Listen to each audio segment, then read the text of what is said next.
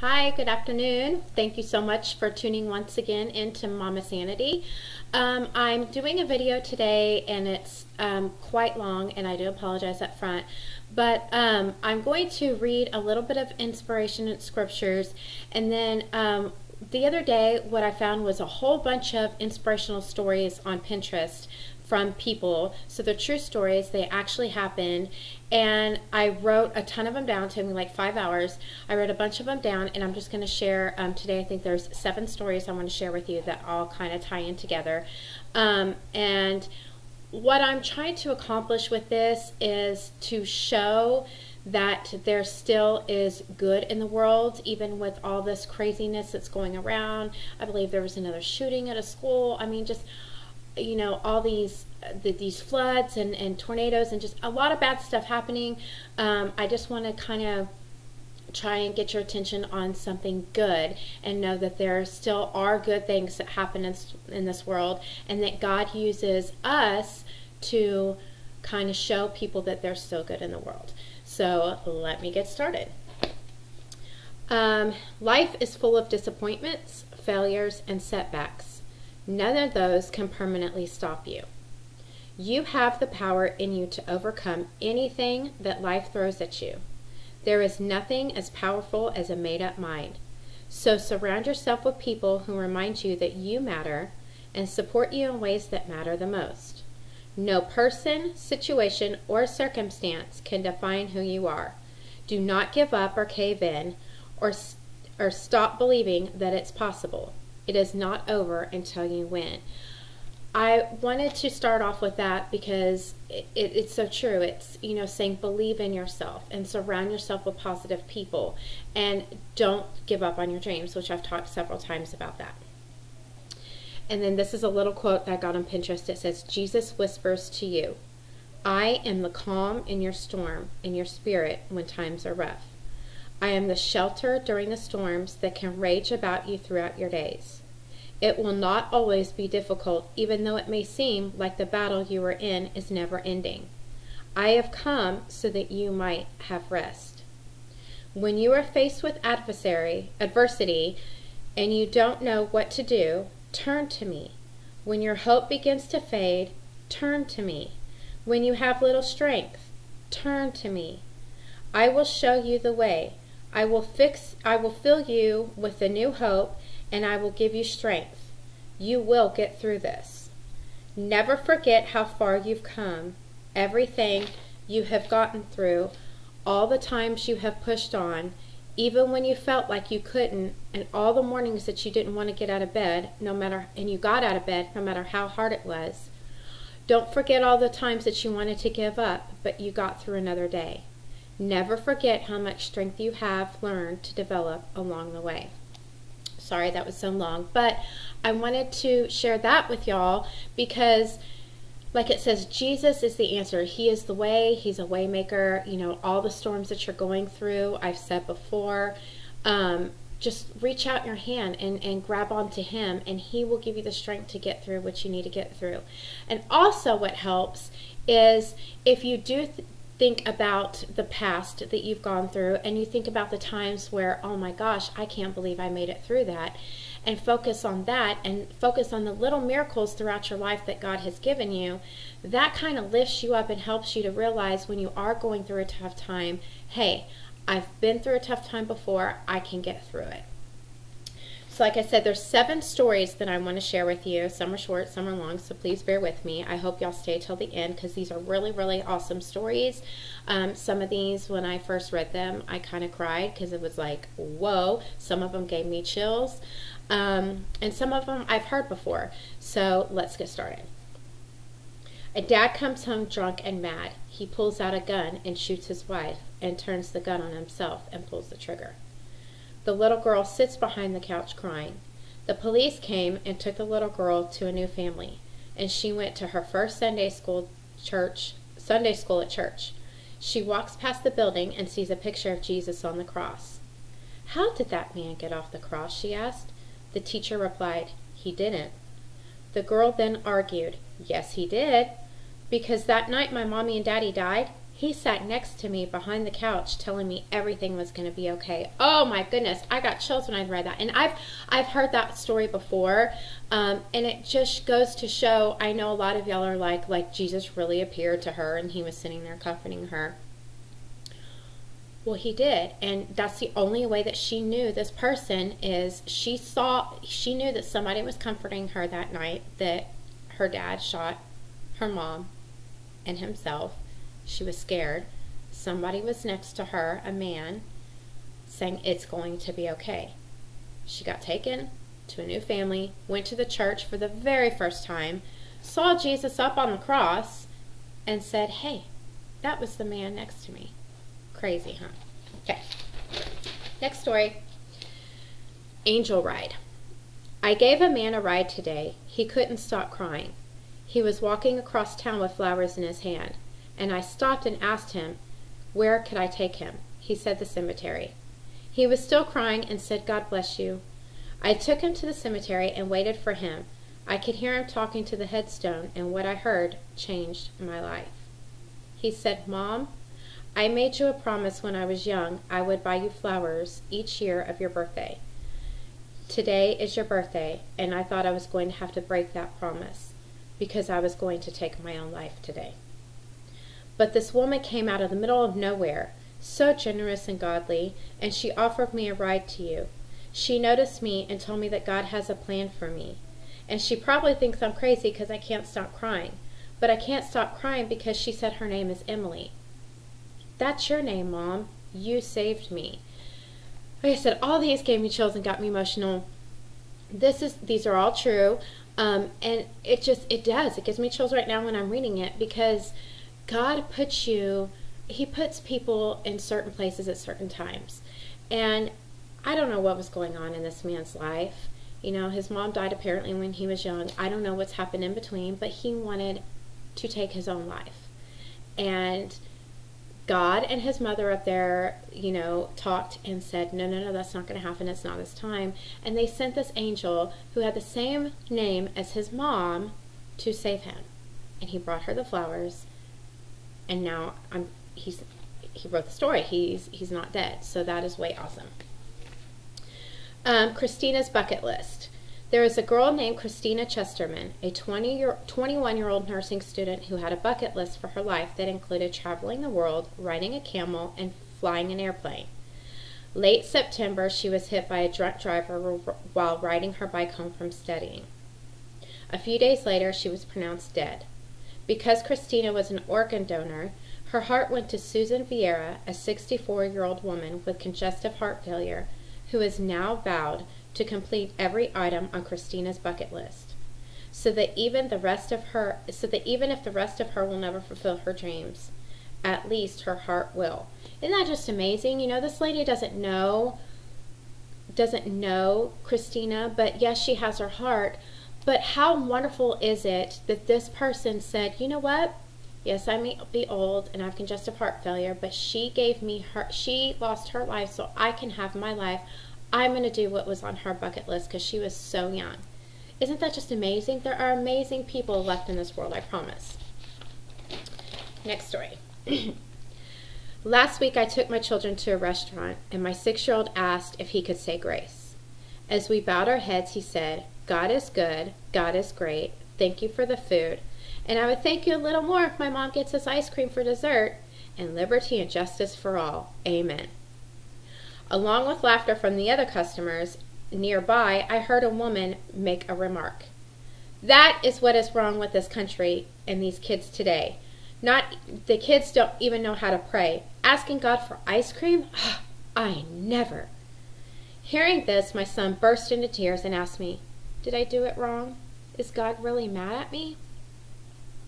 As I held him and assured him that he did a terrific job and that God was certainly not mad at him, an elderly man approached the table and winked at my son and said, I happen to know that God thought that was a great prayer. Really? My son said. Cross my heart, the man replied. Then a theatrical whisper he added, indicating the woman whose remark started the whole thing. Too bad she never asked God for ice cream. A little ice cream is good for the soul sometimes. Naturally, I bought my kids ice cream at the end of the meal. My son stared at his for a moment, then he did something I will remember for the rest of my life. He picked up his ice cream sundae, and without a word, he walked over and placed it in front of that woman. With a big smile, he told her, "Here, this is for you. Ice cream is good for the soul sometimes, and my soul's pretty good already." Isn't that just amazing?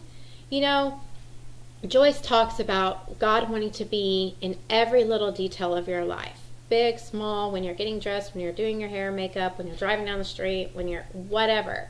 You know, and this kid, he's 6 years old. He's asking, you know, please, I want ice cream or whatever. And I'm not saying everything you ask you're going to get, but he wants to be in everything. And I'm sure that this woman is just, wow. This 6-year-old kid who she thought wasn't raised right and thought, what's wrong with our world? They're asking God for ice cream. You know, how could you dare do that? Gives this woman the ice cream and said, it's good for the soul. I have a good soul. Isn't that just wonderful? Okay. Next story. Let's see. Sorry. I have them marked. Okay. This one's a little long, but it's really good. 2 of my children suffer from a rare genetic bone disorder disease, and they both have recently had major surgery. My 10-year-old has had a hip rebuilt, and he is using a wheelchair, while my 13-year-old had a tumor taken out of his ankle, and he is using a walker. The 10-year-old also uses a walker to move from his chair to the car. I am parked in a handicapped space, and I'm trying to get them loaded into the car.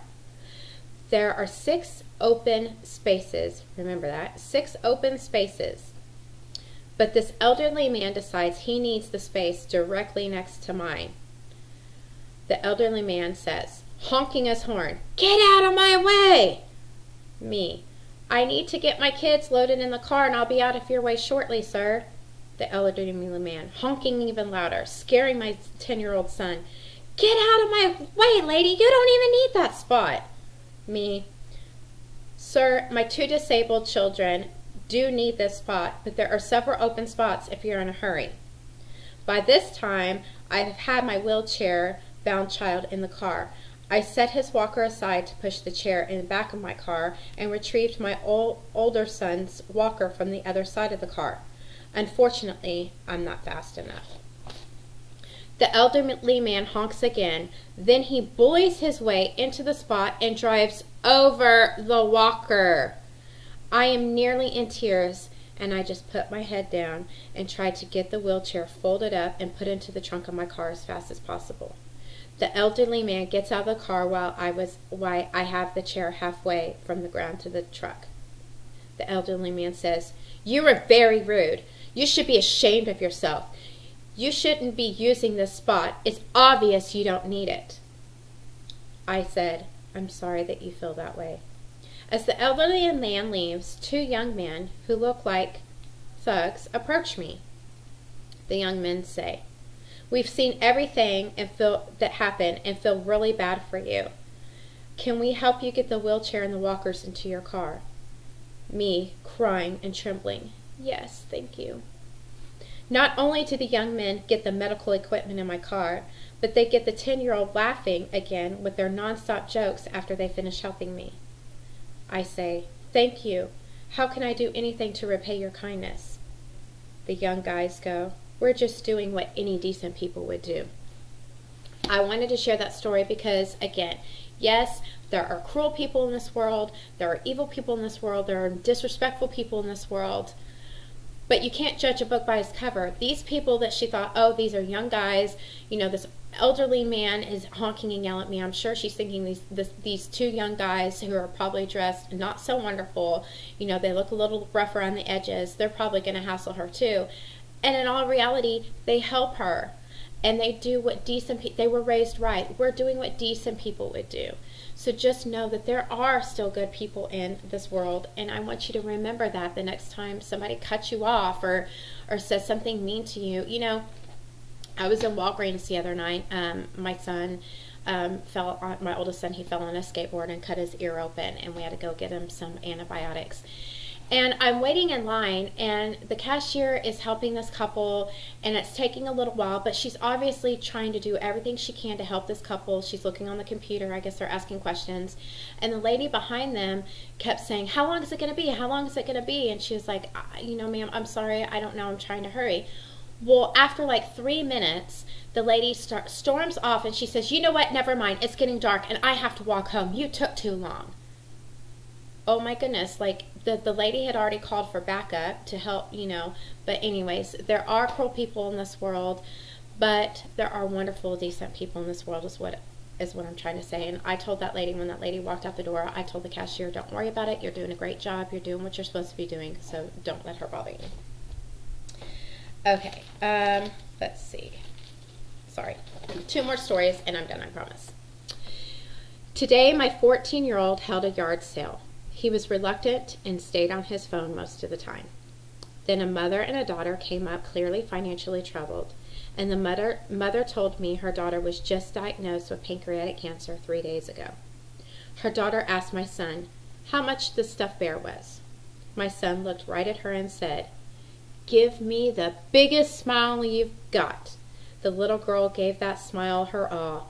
Then he handed her the teddy bear and said, "That smile was worth $1 million, kiddo."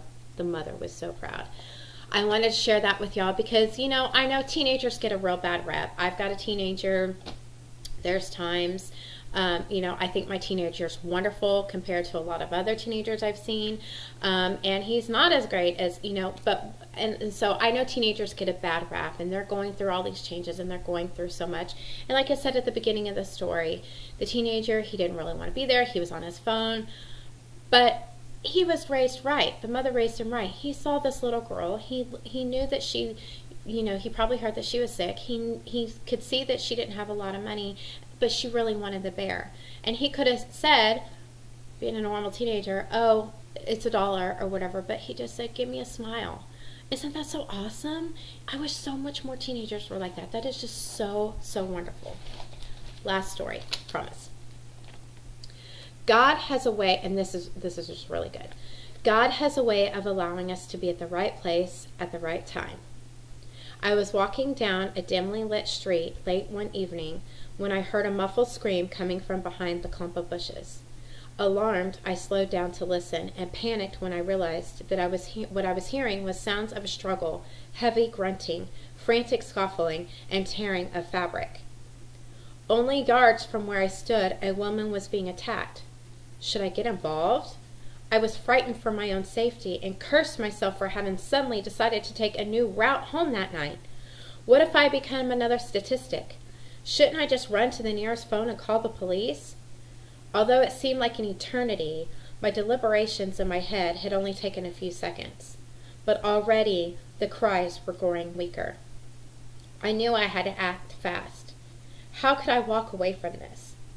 No, I resolved that I could not turn my back on the fate of this unknown woman, even if it meant risking my own life. I'm not a brave man, nor am I athletic.